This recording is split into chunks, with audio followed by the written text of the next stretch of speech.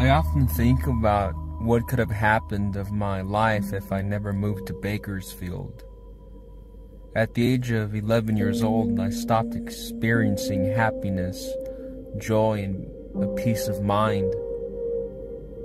I have nostalgia for what could have been.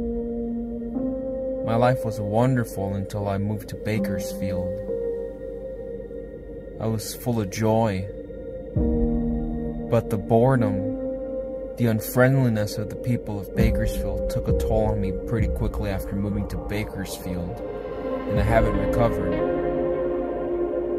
I don't smile.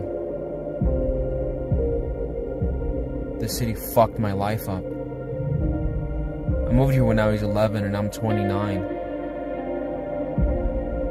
I still dream about what could have been, and I'll never be happy. Never.